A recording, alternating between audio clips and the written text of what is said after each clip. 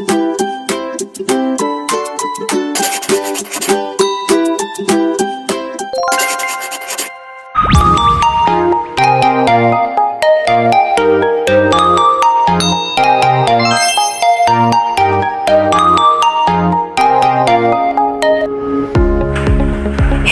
children, are you excited to learn new things today? I'm Teacher Sarah and I will be your science tree for this session. I'm gonna help you to learn and explore the amazing world of science. Are you ready, kids? I want to hear a big yes from you. Yeah! Very good. Let's go, children. Look around you. We are surrounded by beautiful things such as mountain, beautiful and tall buildings,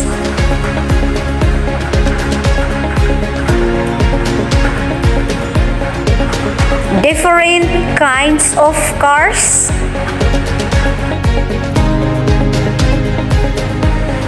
people,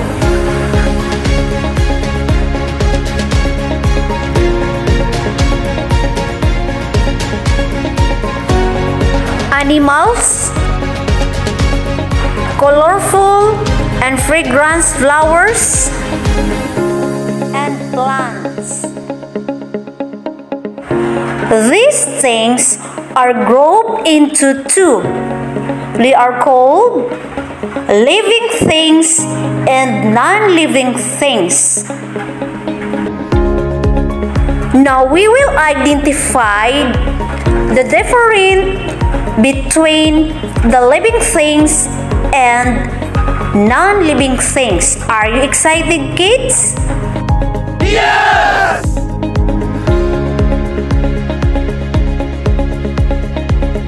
Living things are things that have life, just like you, just like me too, just like us.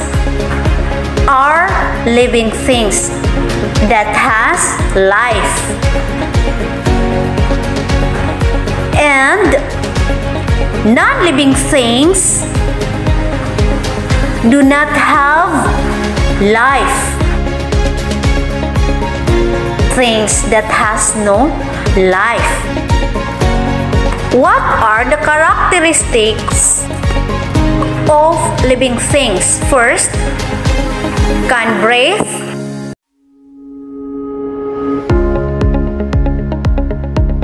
can move,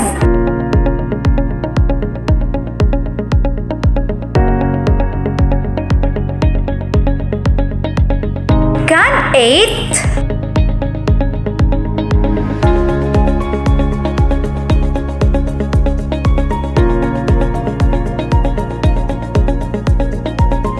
can grow from infant to adult. Like plants too, they can grow from seeds to a big tree. Living things also can reproduce.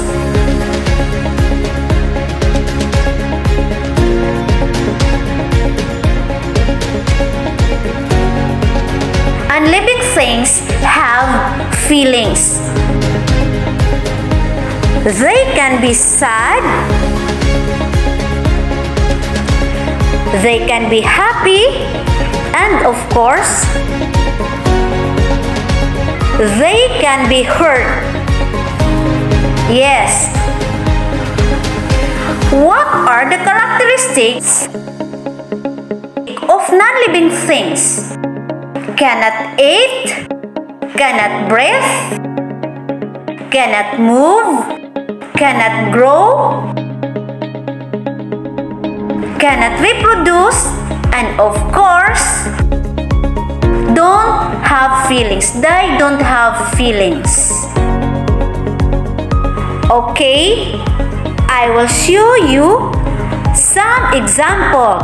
Now, look at these pictures. The pictures on the left side are living things and the right side are non-living things. Now compare the two groups of pictures. All the pictures on the left side, which is the living things, can breathe, can eat, can move, can reproduce, have feelings, and of course, they can grow.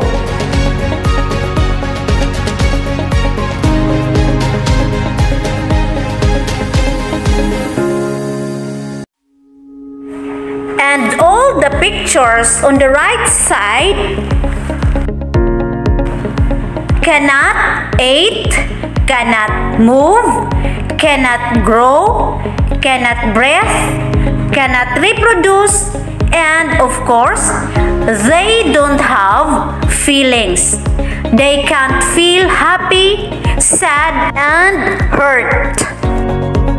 So that is the difference between the living things and non-living things.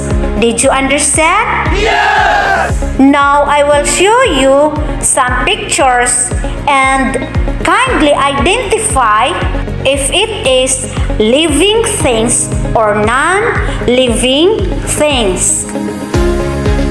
Let's go!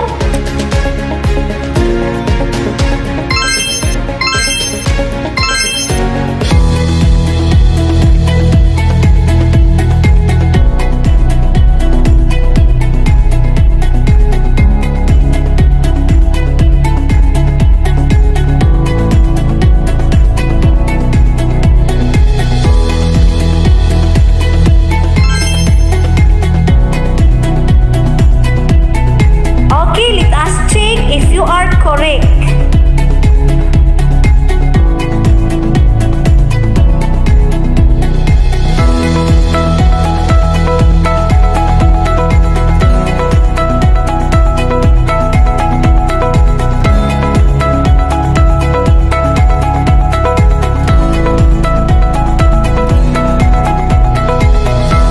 All right, very good. You are excellent.